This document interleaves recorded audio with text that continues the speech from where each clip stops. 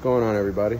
I'm going to do an instructional video for a rear speed sensor setup.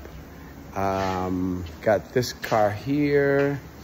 Gonna be working on Zeus from Zeus Auto Stock. He has a rear disc setup, so I'm gonna show you guys how to install and properly wire the speed sensor and the settings. A lot of people have been messaging me, you know, when it comes to settings on, you know, per se an AEM versus a Fuel Tech versus a Honda S300.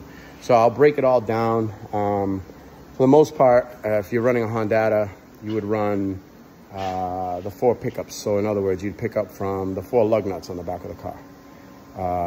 ABS, Honda won't give us provisions to change anything when it comes down to using an ABS sensor for more resolution. But it's all right. I mean, it's still gonna work. It's still gonna give you mile per hour, and that's all you need. So I'm gonna break it all down. I'm gonna get the brake rotors off. You guys don't need to watch me do that. I'll get that all off, and then I'll come back and add some more info to the install. Thank you. All right, so back to the rear disc lug nut setup. This car's on Honda. I pretty much drilled and tapped these because they weren't there before. So, you know, the brackets set up. You can go side to side, or you can go up and down to give you enough clearance. These are the new brackets that just came out. Basically, that's it without the sensor in place.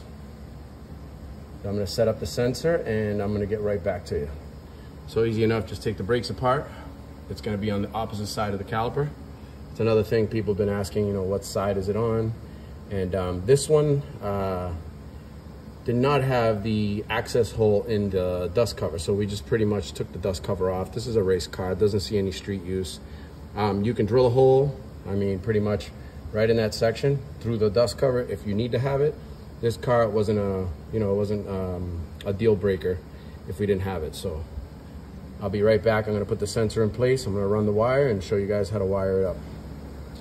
All right, so here you have sensor bracket mounted. If you look, just give it kind of like 30 thou, 40 thou of an inch. All right, you can put some feeler gauges in there. That one's probably like 50 thou, and that'll still be fine. Basically, you run the wire, get it out and over, and then just bring it inside of the car. Gonna set that up. I'll do the terminal, and then I will get back to the wiring. I'm pretty much just gonna put the brakes back together now. All right, back at it one more time, just to show you the wiring. Brown is gonna be power. Blue will be ground, so I just went right to my OBD2A connector.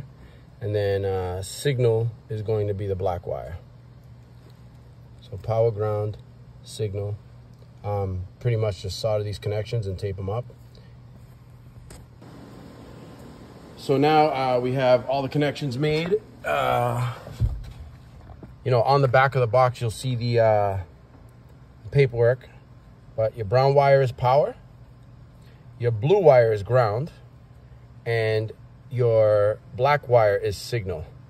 It's not common automotive colors because these sensors come, you know, pretty much set up with these 3 colors. But nonetheless, it's all set up.